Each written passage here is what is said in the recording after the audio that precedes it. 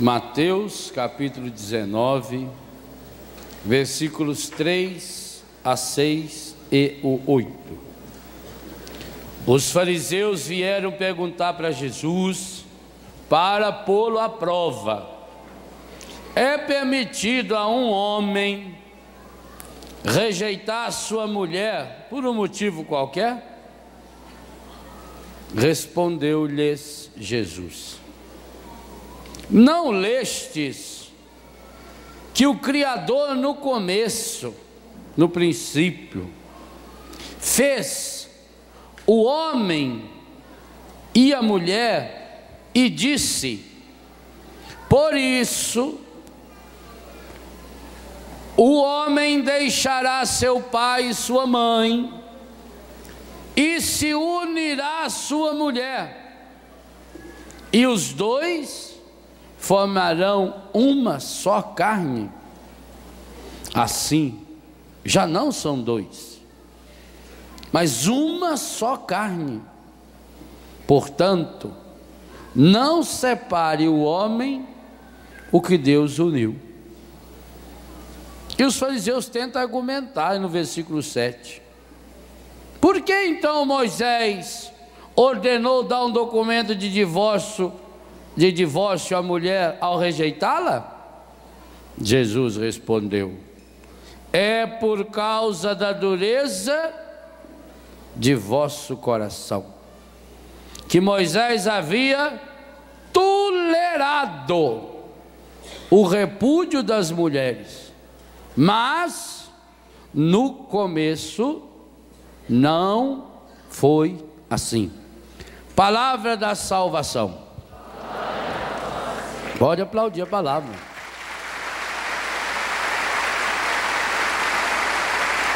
No começo não foi assim. Foi de que jeito? Nesse texto espetacular, Jesus eleva o amor humano à condição de sacramento. É isso que afirma com todas as letras o catecismo da Igreja Católica Apostólica Romana. O que tem escrito aqui sobre o matrimônio, vocês não vão encontrar em livro nenhum.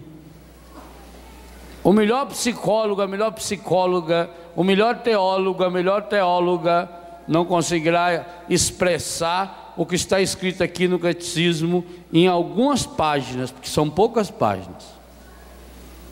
Tudo que escreverem ainda não vão conseguir explicar o que está aqui, porque o catecismo se baseia exclusivamente na palavra.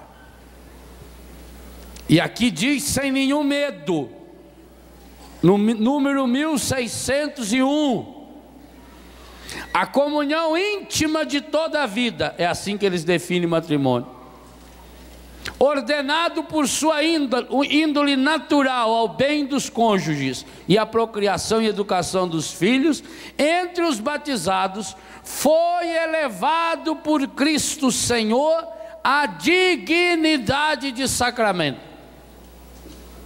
Não era, foi elevado por Cristo Senhor à dignidade de sacramento. E o que o catecismo entende por sacramento? Número 1127, 11 e 27. É o número que aparece do ladinho assim. Os sacramentos conferem a graça que significam. Eu falei isso ontem à noite. Eles são eficazes, porque neles é o próprio Cristo que opera. O Espírito Santo transforma em vida divina tudo que se submete ao seu poder. Segue-se daí que o sacramento não é realizado pela justiça do homem, que o dá ou que o recebe, mas pelo poder de Deus. Desde que um sacramento seja celebrado conforme a intenção da igreja, o poder de Cristo e do seu Espírito age nele e por ele. Preste atenção nessa frase: o Espírito de Cristo age nele e por ele, independentemente da santidade pessoal do ministro. Quem é o ministro do matrimônio? Quem? O marido e a mulher, o noivo e a noiva. Olha que absurdo que o catecismo está falando. Independentemente da santidade pessoal do ministro, não interessa se um homem é um safado, sem vergonha ou ordinário, e a mulher a mesma coisa. Interessa que na hora que eles receberam o sacramento, independente. No entanto, os frutos, aí já é outra história, dependem também das disposições de quem o recebe. A igreja afirma que, para os crentes, os sacramentos da nova aliança são necessários para a salvação. Portanto, o sacramento do matrimônio não é opcional na igreja, é necessário, é fé. Aonde que o catecismo vai basear-se essa certeza? Na palavra de Deus. O número seguinte do catecismo lembra que a Bíblia começa e termina falando do matrimônio. De todas as imagens que a Bíblia recorre para falar de Deus, a imagem mais frequente que está na primeira página da Bíblia, Gênesis 1, 26, e está na última página da Bíblia, Apocalipse 22, 17, é a união do homem e da mulher. E que coisa espetacular, hein? Tanto na Bíblia como nos documentos da igreja, o que vem primeiro é a unidade do casal. As grandes comparações de Deus na Bíblia não é com a missão que você, marido e mulher, tem de ser pai e mãe. As grandes comparações de Deus é com a missão que você tem de ser marido e de ser mulher. Até podia-se pensar que Deus iria usar essa linguagem muito linda do amor paterno, do amor materno, como Isaías vai falar no capítulo 49, pode uma mulher esquecer o filho que ela gerou? Pois se isso acontecesse, eu não me esqueceria de ti. Mas a grande imagem recorrente, e que o catecismo coloca logo no início aqui, número 1602, não é o amor paterno de marido e mulher, é o amor esponsal, é o amor físico, psíquico, afetivo e espiritual que une um homem e uma mulher, e que essa unidade é sacramento, portanto que contém Deus, que manifesta Deus, que expressa Deus. Que coisa linda também que o catecismo nos ensina. Já sabemos que independe da santidade do marido e da mulher, que o sacramento em si é uma força muito maior, e que essa é a visão do projeto original de Deus. Número seguinte do catecismo diz assim: a íntima comunidade de vida e amor conjugal foi fundada pelo Criador e dotada de leis próprias. O próprio Deus é o autor do matrimônio, afirmação explícita do catecismo. A vocação para o matrimônio está inscrita na natureza do homem e da mulher. Portanto, a igreja só admite casamento, sacramento, homem com mulher, mulher com homem. Qualquer coisa fora disso, mesmo que as prefeitas por aí determinem, a igreja não acredita. Tais como saíram da mão do Criador. Afirmação categórica do catecismo da Igreja Católica. O matrimônio não é uma instituição puramente humana. Isso é muito forte. Vocês não estão juntos pura e simplesmente porque se escolheram é uma instituição divina. E como é que conclui esse parágrafo do número 1603?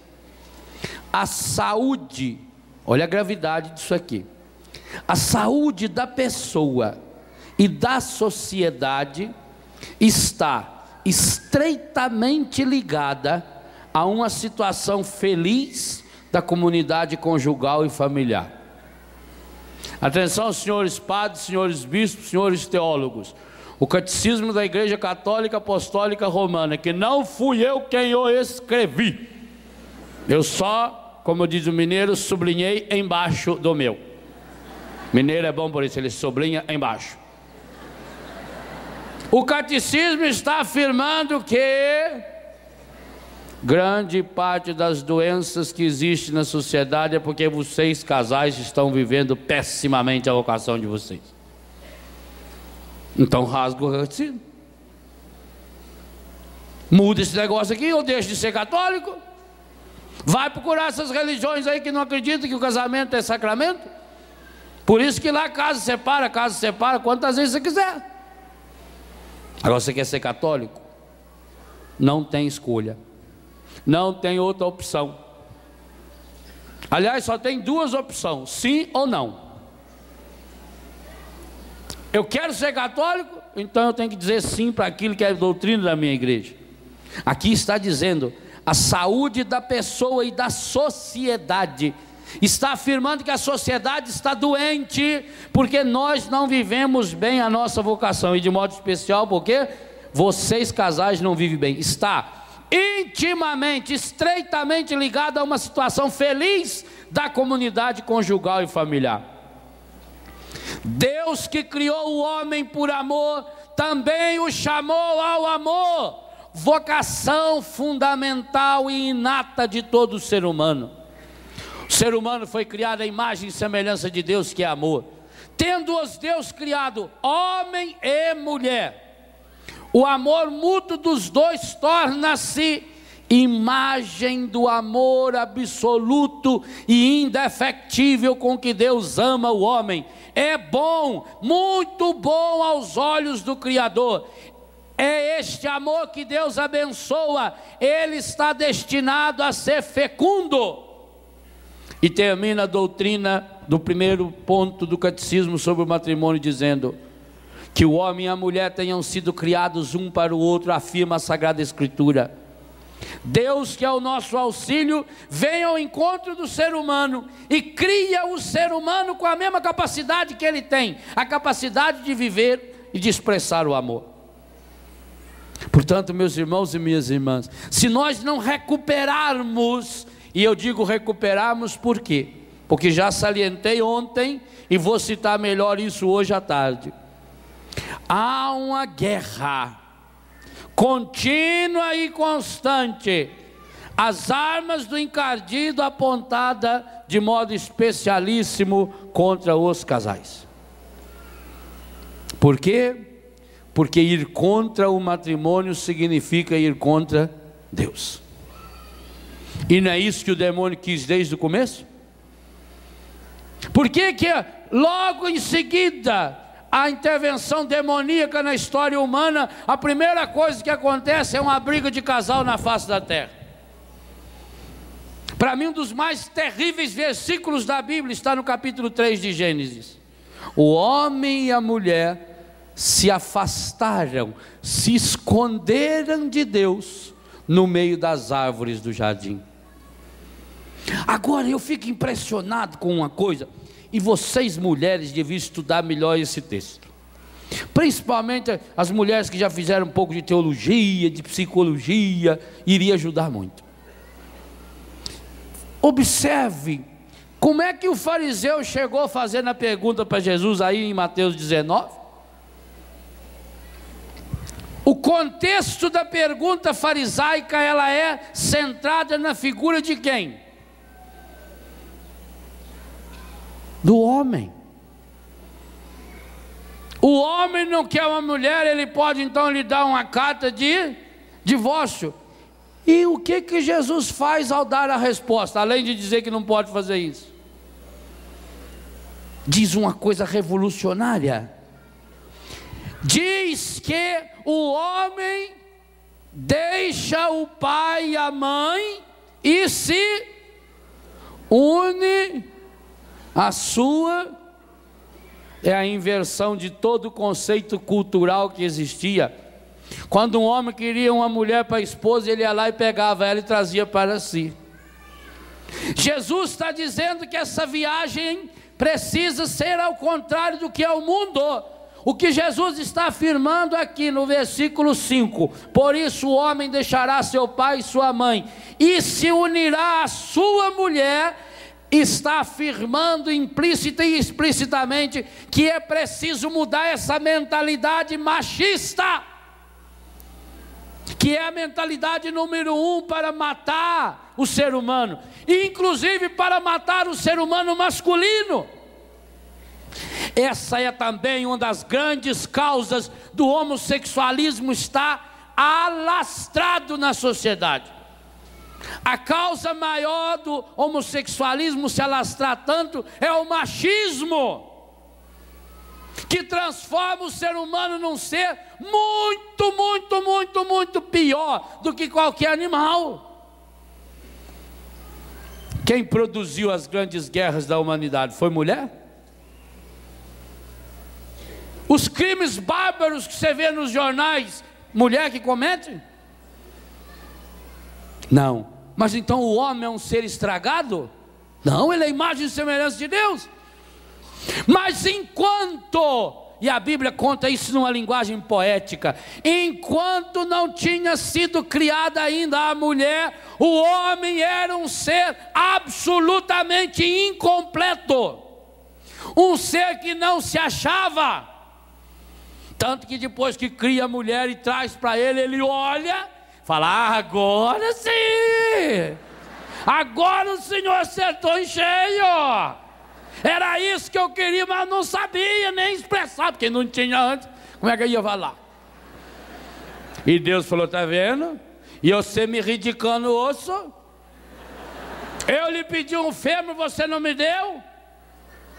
Você só me deu um pedacinho de uma costelinha torta, viu? Agora também, quando vier com problema, não reclama. Deixe de ser ridículo. Quer dizer, enquanto não fez a mulher, o homem, a linguagem bíblica é muito bonita, ele olhava a natureza inteira. Falta alguma coisa, Senhor. Estou achando. Por isso que Deus fez primeiro o homem. Que se ele faz primeiro a mulher, na hora de fazer o homem, ele não ia ter sossego. Senhor, faz assim não. Põe maior. Põe 2 corações. O que você pensou? Para que o homem ame mais. Uma vez no Recife eu perguntei: por que Deus fez primeiro o homem para depois fazer a mulher?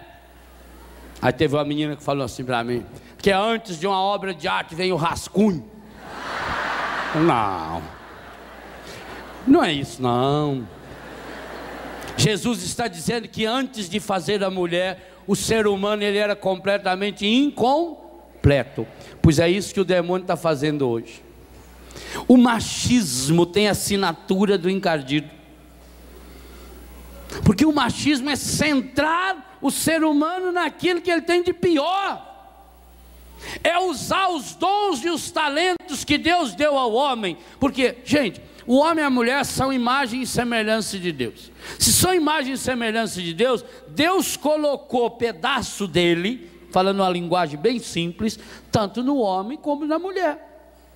Se no homem ele colocou aspectos específicos, por exemplo, a força masculina, a resistência masculina, na mulher ele colocou a afetividade, a docilidade. Acontece que a cabeça do ser humano masculino, ela está ainda num processo de evolução, com um pequeno atraso, segundo os meus cálculos, meus estudos, de 5.000 anos. A cabeça do homem não evoluiu nos últimos 5.000 anos. Não que eu estivesse presente esse tempo todo, não é? Para poder fazer esse estudo, mas eu fui estudando. O que o homem age hoje, ele agia 5.000 anos atrás.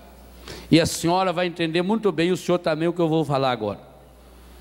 Há 5.000 anos atrás, o homem sabia que ele tinha que arrumar comida para pôr em casa. Então ele saía com os seus bichinhos, já o cachorrinho para caçar. Ele tinha uma ideia na cabeça. Por isso que o homem não consegue fazer duas coisas ao mesmo tempo. Dificilmente você consegue ver um homem rezar o terço e andar, ou uma coisa ou outra. Ele confunde, ele não sabe se ele deu um passo, se ele puxou uma conta do terço. Isso aí é um problema sério, né? Então, essa é uma dificuldade natural que ele tem. Então o homem pensava: eu preciso pôr comida, eu tenho que caçar um bicho. Então eu vejo o bicho e eu direciono a minha mente para caçar o bicho. E pode ver que é o que faz. A mulher não. A mulher, como ela tinha que cuidar dos filhos, ela aprende a ir contornando as coisas, achando caminho. Não é assim? Em casa não é assim? O homem não, até hoje. Ele pega, ele senta dentro do carro e vamos. Não interessa nem se está na estrada errada, interessa que já está ali no 130. Está lá. E ai da mulher se falar. Agora tem mulher também que Deus o livre, tazana.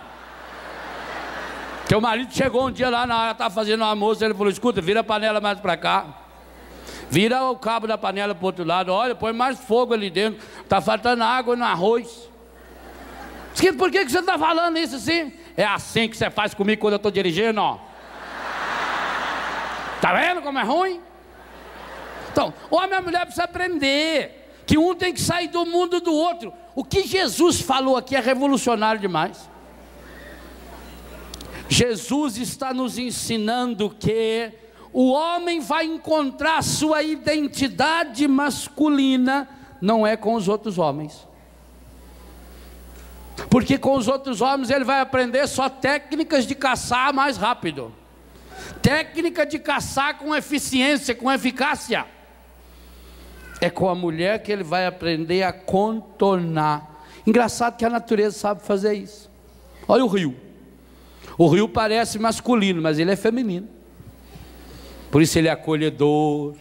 Por isso ele está sempre atrás de novidade, andando, se mexendo, se movimentando.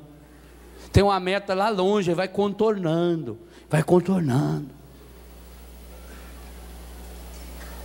O homem age no ímpeto, na força. É igual o sol e o vento. Diz que o sol e o vento apostaram. Qual é dos dois é mais forte? Aí diz que tinha uma velhinha lá assim com um casaco. Aí os dois falaram: vamos ver qual dos dois faz a velha tirar o casaco primeiro. Aí o sol se afastou, ficou atrás de uma sombra. E o vento começou com toda a força. E soprava. Só que quanto mais ele soprava, mais a velha. Aí o vento, mas fez o que pôde, derrubou a velha. A velha, quando está com frio, ela não larga não, meu filho. Aí o vento desistiu. O sol veio devagarinho, começou a jogar uns raios, foi esquentando a velha foi suando, logo tirou o casaco. A vida é assim. Deixe de ser furacão. Deixe de achar que você resolve tudo no vento. Você é o sol. Vai esquentando devagarinho. E deixa a pessoa tirar o casaco. Não queira você que aí vai criar essa resistência, a pessoa se fecha. Jesus está dizendo que para entender o sacramento do matrimônio, o homem precisa sair do seu mundo. Por que fala o pai e a mãe? Porque nós aprendemos isso dentro de casa, e quantas vezes aprendemos errado. Homem que é homem não chora. Vai, quando nasce. Olha duas crianças lá, põe no berço, menino e menino. É igual. Menino e menina é igualzinho. chora igual. Mas depois, quando o menino vai crescendo, o pai já começa a ensinar: não chora, você tem que caçar. Ó, enxerga lá, põe a ideia na cabeça. Jesus está dizendo: homem, você tem que sair desse mundo. O homem deixará pai e mãe e se unirá à sua. Eu acho isso espetacular em Jesus. Jesus está dizendo que se vocês homens querem ser verdadeiramente homens, precisam deixar de ser macho. Precisa ir para o mundo da mulher. Macho é muito fácil ser. Isso é a coisa mais fácil que tem. Como é que você sabe se um passarinho é macho ou é fêmea? Só dá minhoca para ele comer. O passarinho macho só come minhoca macho. Passarinho fêmea só come minhoca fêmea. Pronto, coisa mais simples. Olha para a minhoca que ele está comendo. Se ele está comendo minhoca macho, já sabe que o passarinho é macho. Pronto, simples. Macho não é difícil. Homem, homem é. Foi por isso que o verbo de Deus se fez homem e habitou entre nós.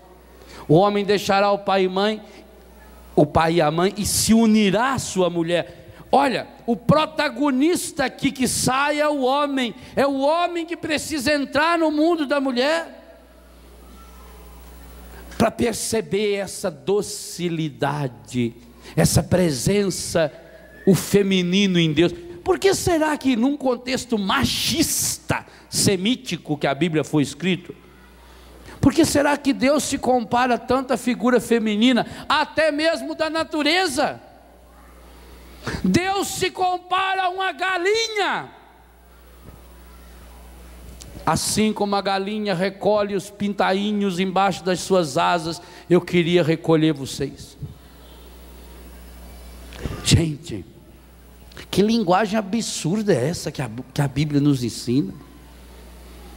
Mas é para mostrar, é para chacoalhar, é para fazer com que você comece a pensar aqui dentro da sua cabeça e descendo para o seu coração, que há algo que vai muito além,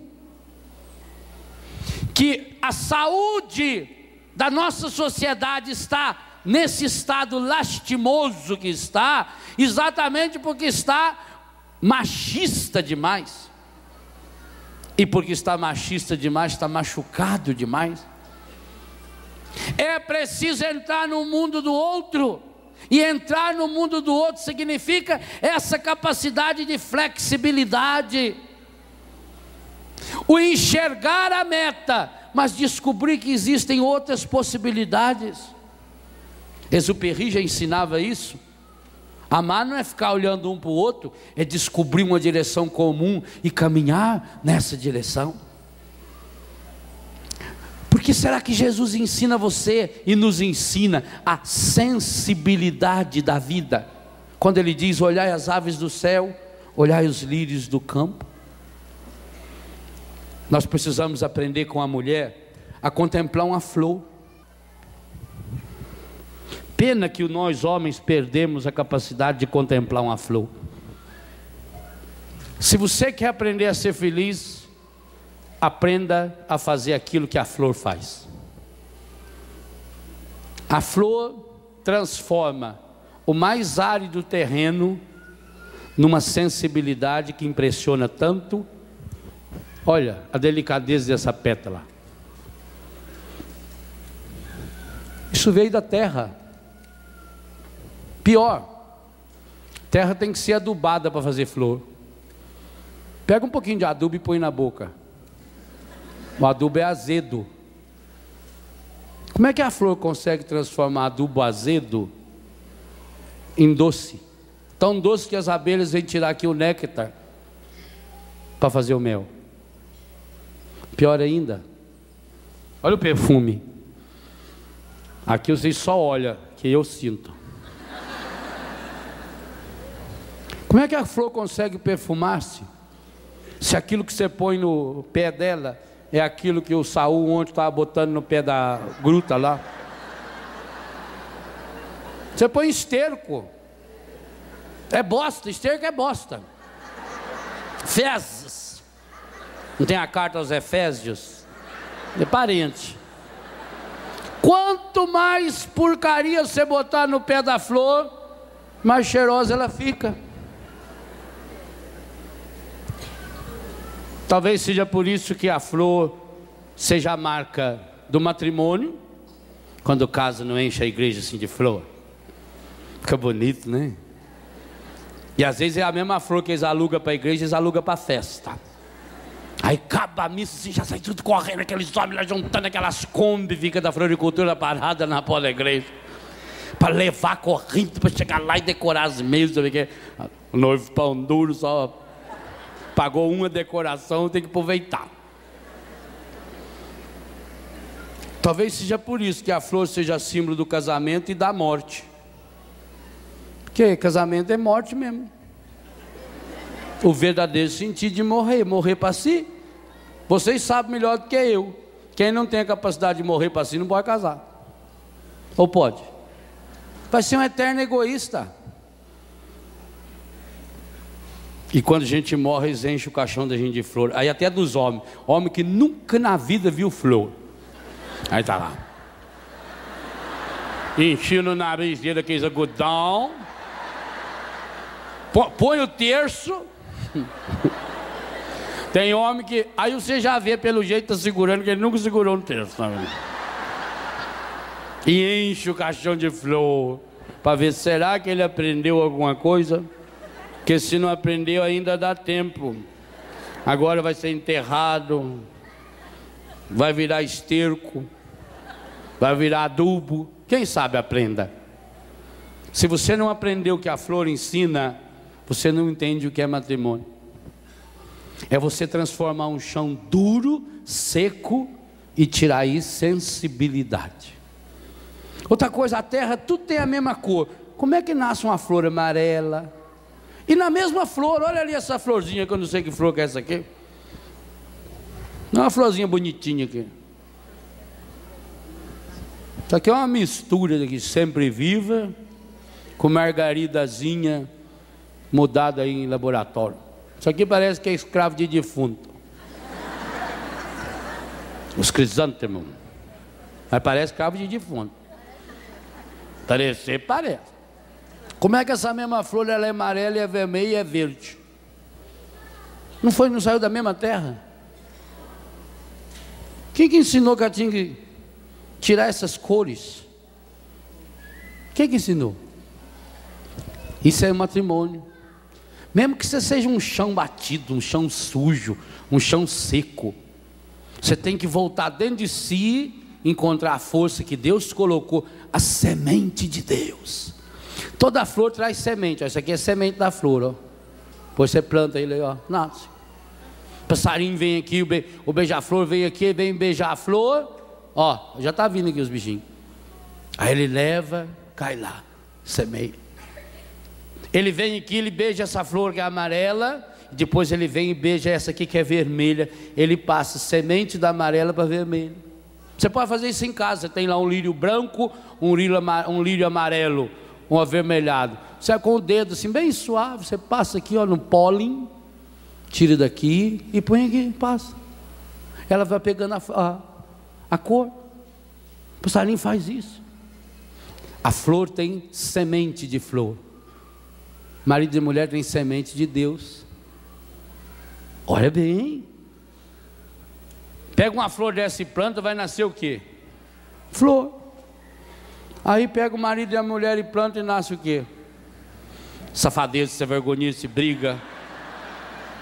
Por quê? Porque estão matando a semente. Estão matando a origem.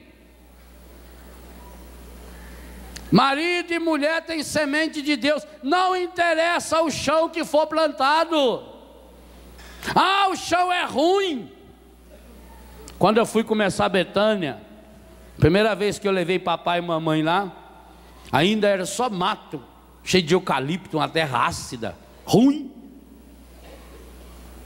Mamãe ficou olhando lá na porteira, falou assim: ah, meu filho, sei que isso vai dar conta de fazer aqui não, viu? Esse terreno é muito ruim. Aí o papai, agricultor, falou: ô Nazaré, não tem terreno ruim não. Com serviço e adubo, qualquer terreno fica bom. Então não tem terreno ruim aí também no matrimônio. Ô Padre do céu, ainda bem que eles falam, gente, Padre do céu, porque começa a falar: ô Padre do inferno. Aí, ô Padre, o senhor conhecesse meu marido? Pai, nossa senhora, ô homem ruim, mal educado, com medonha, sem vergonha, ordinário, só pensa nele. Ah, com trabalho duro e adubo bom, ele fica bom. Agora, no mundo fácil que se ensina hoje, as pessoas preferem comprar flor de plástico, que aí não murcha. Não murcha, mas não tem cheiro, não tem vida. E pode até parecer muito com uma flor natural, mas não tem semente. Enquanto você não descobrir que flor você é no jardim de Deus, você vai ser infeliz. Então preciso você descobrir. O terreno, tanto faz, é terreno ruim. Olha lá a flor, ela tira aquele terreno duro, pesado. Como é que ela tira aquela sensibilidade? Lá em casa nós temos um canteiro de rosas, tem umas 15 cores diferentes de rosa. Eu fico impressionado com a rosa. Olha, para que Deus fez? Isso vai morrer, vai acabar em 2, 3 dias, 5 dias. Você colocar um Melhor infantil, um AS ali dentro ainda, ele dura mais uns dias a mais. Aí morre, seca. Mas não morre não. Cada vez que uma flor morre, ela deixa semente para 10, 20, 30, 40, 50, 1 milhão de flores. Assim também conosco. Cada vez que você fizer morrer o machismo dentro de você, morrer o feminismo, porque quando o encardido percebeu que a mulherada não ia aguentar mais viver no machismo, ele começou a criar o feminismo. E feminismo é fazer a mulher imitar o homem naquilo que o homem tem de pior. Direitos iguais.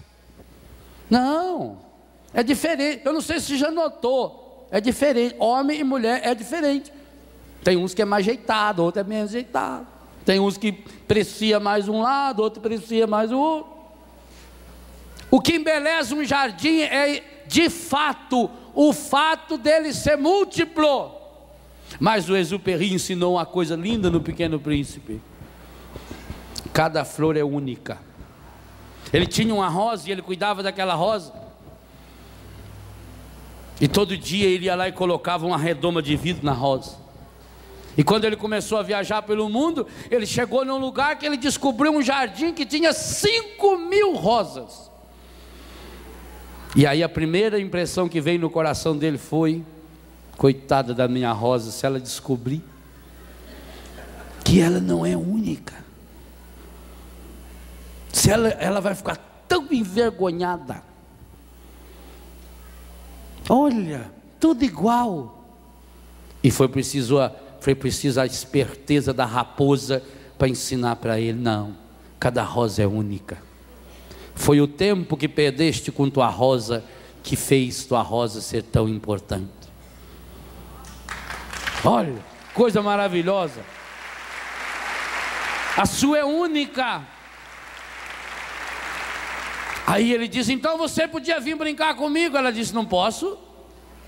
Você não é para mim mais do que um menino semelhante a 100 milhões de outros meninos, e eu não sou para você nada mais do que uma raposa semelhante a 100 milhões de outras raposas.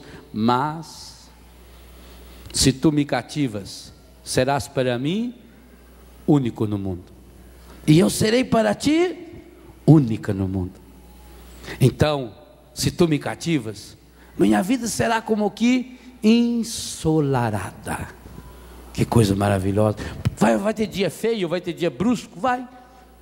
Mas você me cativou. E o que é cativar? Cativar é um movimento em que o meu coração sai do meu peito, se abre e recolhe você inteirinho, com suas qualidades e seus defeitos, com sua história, com seu passado e com seu futuro, e traz você. O francês usa um termo bonito, apprivoiser, quer dizer, prende você dentro do meu coração. E ao mesmo tempo, o seu coração sai do seu peito, abre-se, pega-me inteirinho e fecha-me dentro do seu coração. E eu nunca serei tão livre quanto quando eu estiver preso no seu coração. E nunca você vai ser tão livre quando e o quanto você estiver presa no meu coração.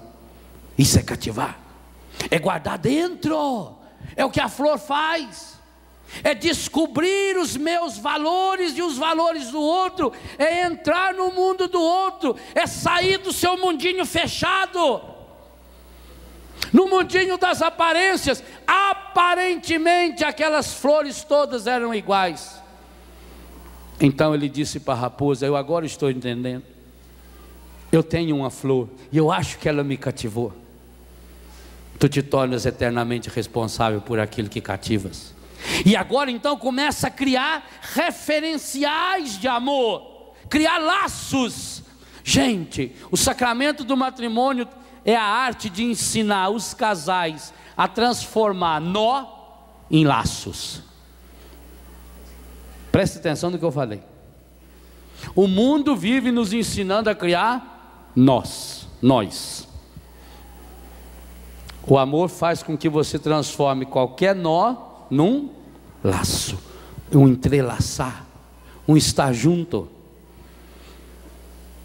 É preciso criar laços, referenciais de amor.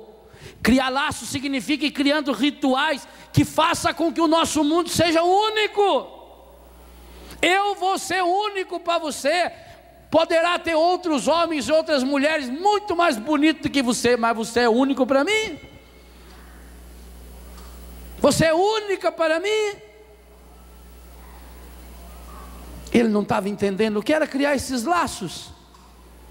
Então a raposa disse para ele: eu não como arroz, eu não gosto de arroz, mas você tem o cabelo amarelinho, e agora cada vez que eu olhar para um arrozal, eu vou me lembrar de você.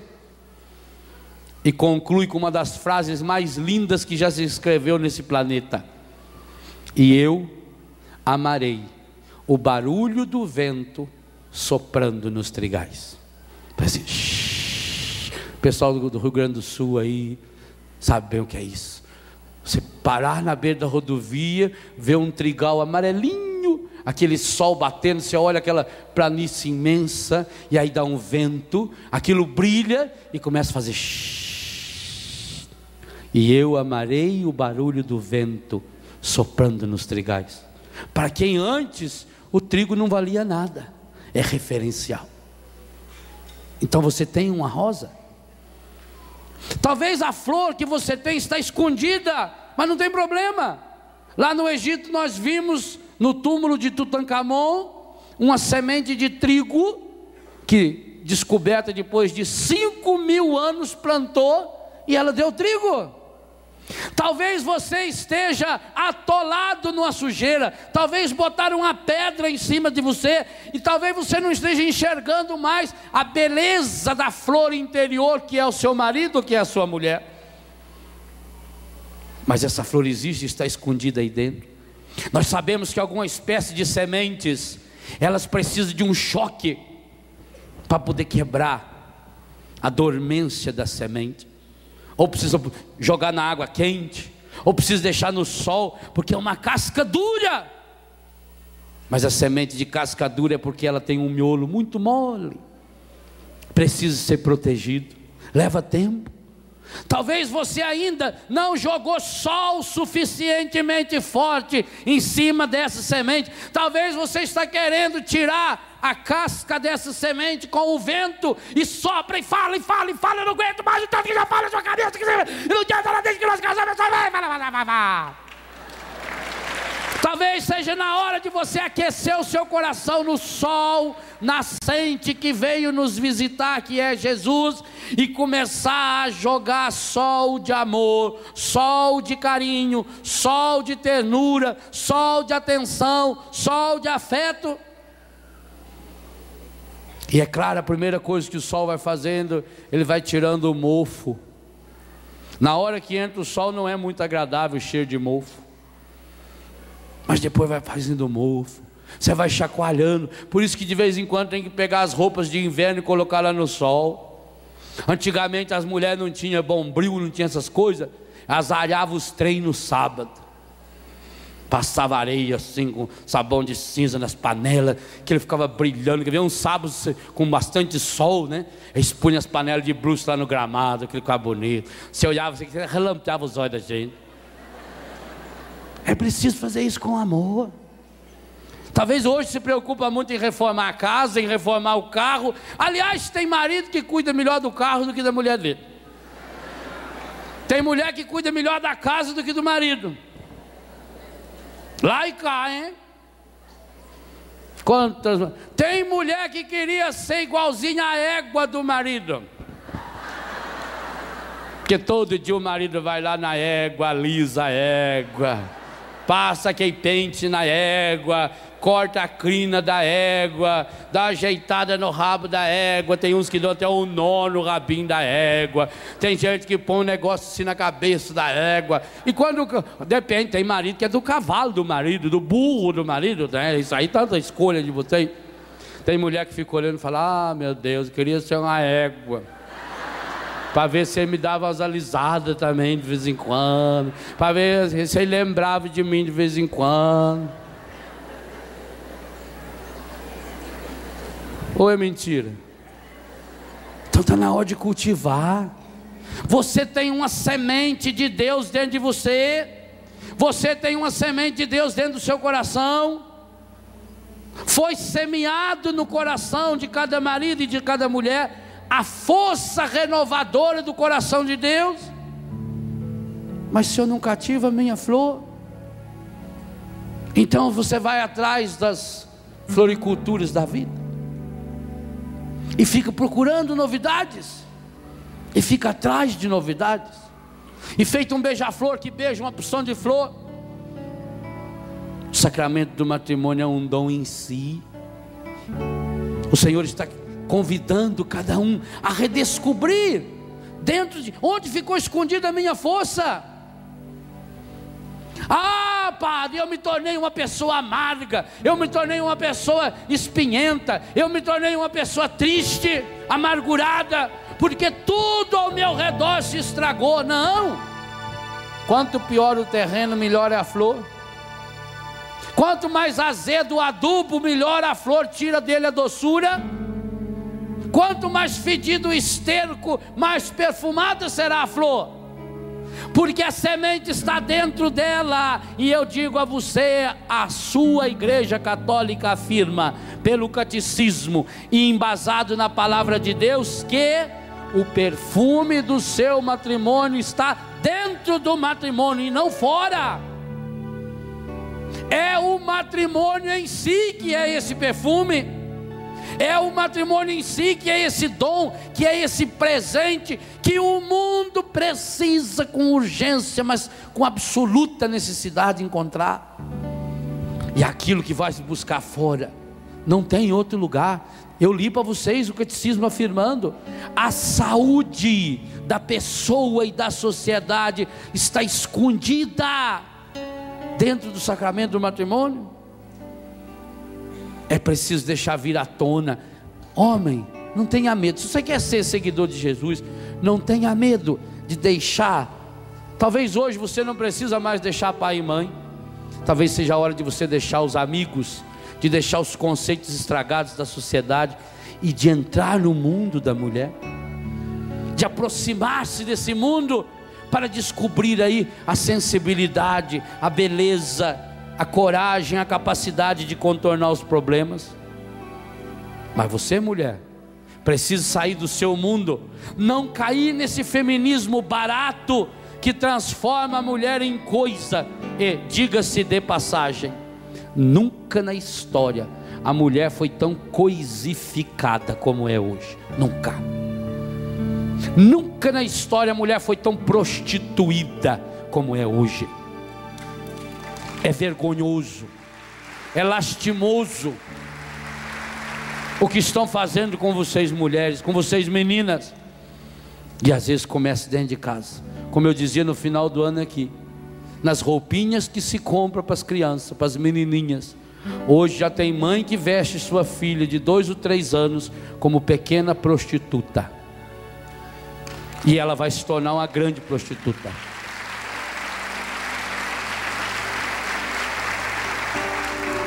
Mas para que isso não aconteça, é preciso retomar o matrimônio como sinal de Deus, que contém o próprio Deus, força eficaz, sinal sagrado. É preciso redescobrir o matrimônio como sagrado, é o matrimônio que é sagrado. E quando a gente descobre uma coisa sagrada, a gente protege. É preciso, e se você, marido, louvado seja Deus, se você sabe cuidar bem do seu carro, ou da sua égua, ou das suas peças de computador, se você, mulher, sabe cuidar bem da sua cozinha, das suas louças, isso é só um sinal de que você sabe cuidar muito melhor ainda dessa pessoa que Deus um dia colocou na sua vida, dessa pessoa que um dia o agricultor que é Deus plantou para você, para dizer: deixa vir à tona, deixa florescer a flor de graça, de bênçãos que Deus colocou, e está aí bem pertinho de você. Agora, só uma pessoa nesse mundo pode fazer isso: você, mas ninguém. Peça essa graça ao Senhor. Senhor, nós viemos a esse acampamento, e viemos a esse acampamento logo no início desse ano, como casais, para aprender, para reaprender, para retomar a sua palavra, para retomar a palavra e a doutrina da igreja, para não deixar perder a graça e a unção. Ontem nós já meditávamos, Pai, no perigo de se perder a unção e a graça, como aconteceu com Saul.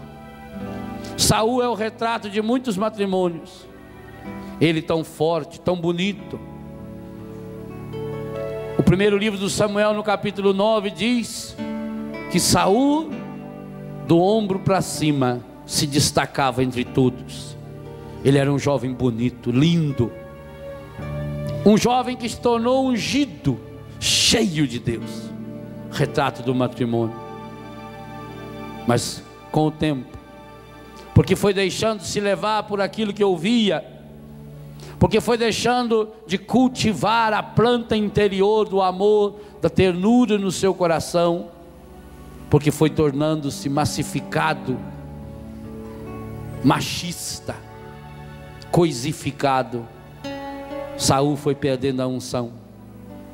E hoje, com Davi, nós vamos retomar na Santa Missa a morte de Saul. Também queremos que aconteça a morte desse Saul, sim, Pai, desse Saul estragado, que acabou se transformando no matrimônio de tantos casais. Esse matrimônio que deveria ser fonte de vida, jardim de flor, porque não foi cultivado, hoje é um jardim de espinho, de grama, de mato, de tiririca. E porque tinha adubo, esse espinho veio com uma força medonha. Nenhuma terra está tão bem preparada para ter tanto espinho, tanta praga, do que um terreno preparado de um jardim e de uma horta. E é por isso que quando para de cuidar de uma horta, de um jardim, no instantinho a praga toma conta, porque a praga sabe aproveitar o adubo, o esterco, as propriedades do terreno para crescer rápido. É isso também que aconteceu, Pai, no matrimônio de muitos. Como não cultivaram, Pai, as plantas bonitas que o Senhor semeou, e como esse coração é terreno forte e fértil, acabaram produzindo muitos espinhos. Talvez hoje aqui muitos casais estejam entendendo, Pai, por que será que tão rapidamente o amor se transformou em desamor?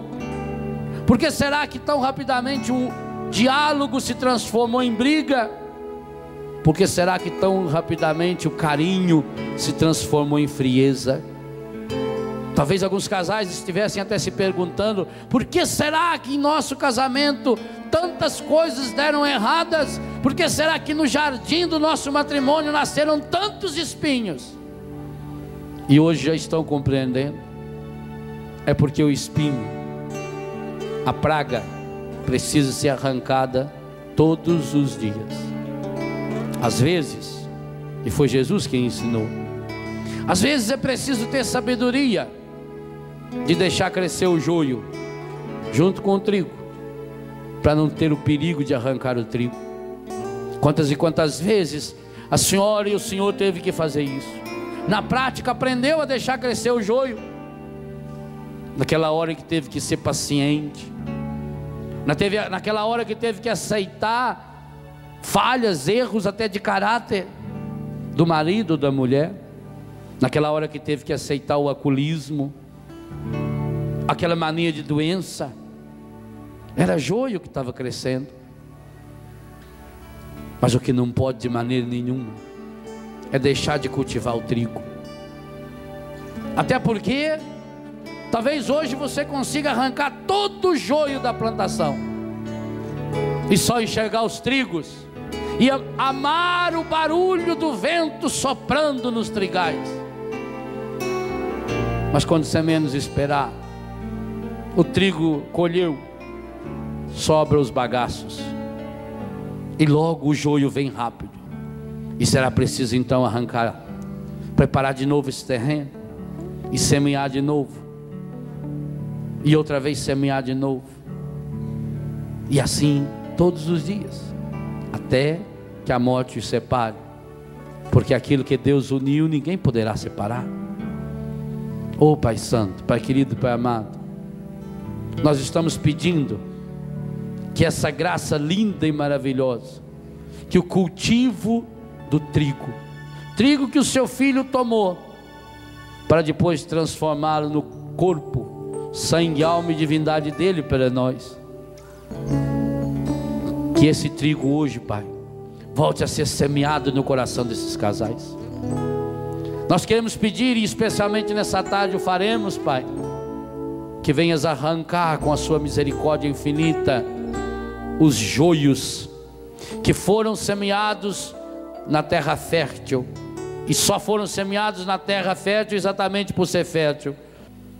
E hoje, Pai, ao arrancar esse joio, nós queremos pedir uma chuva de bênçãos e de graças, porque Tu és o agricultor dos agricultores, para que o trigo semeado, que já está sendo semeado, que vem sendo semeado, volta de novo a ocupar o espaço principal de cada coração, para que cada coração hoje novamente possa florir, transformar o azedume do adubo, a acidez do terreno, o fedor do esterco, no perfume, na docilidade, na sensibilidade, na beleza da flor. E muito mais importante do que essa flor é essa que o Senhor plantou na vida desse homem e dessa mulher, pela graça, pelo dom do sacramento do matrimônio. Derramai, ó Pai, com a força do Espírito Santo, a graça e o dom do amor novamente nesses corações. Renova, ó Pai, hoje, do mesmo jeito que Jesus, a pedido de Maria, transformou água em vinho em Caná, 720 litros de um abundante e delicioso vinho. Hoje nós pedimos, Pai, que por intercessão de Maria, o seu Filho Jesus venha também transformar tudo aquilo que é ausência, que é medo, que é dor, que é estrume, que é estrago, na alegria, na serenidade, na capacidade de perdoar.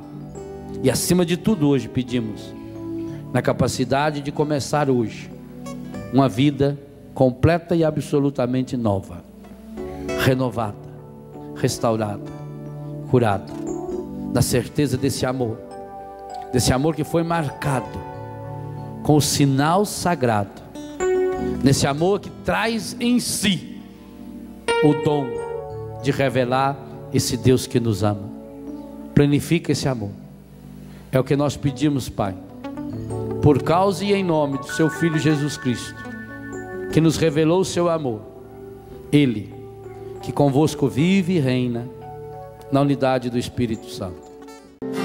Sobre o Espírito de Deus, sobre o clamor da igreja, libera a tua unção de milagres sobre nós. Pede para Deus, fala que você quer ver. Queremos ver sinais da manifestação do teu poder, pois quem crê verá.